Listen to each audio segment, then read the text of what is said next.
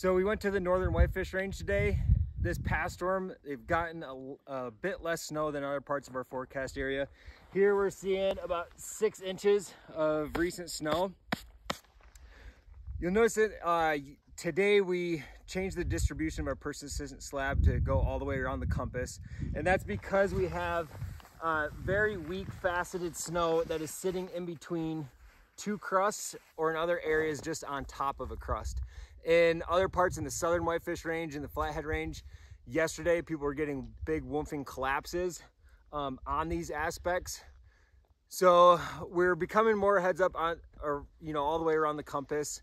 However, in areas that does not have a thick or hard enough slab, we're less concerned about this problem propagating and causing an avalanche. So yes, weak layers of surface hoar and faceted crust exist on all aspects. The biggest variable throughout the forecast area is whether a slab exists or not. We reaped the rewards today by finding an area where surface snow is still soft and cohesionless. However, a few miles to the southeast today, this large avalanche was reported. Keep your eyes out for signs of instability and have safer alternatives planned in case you do.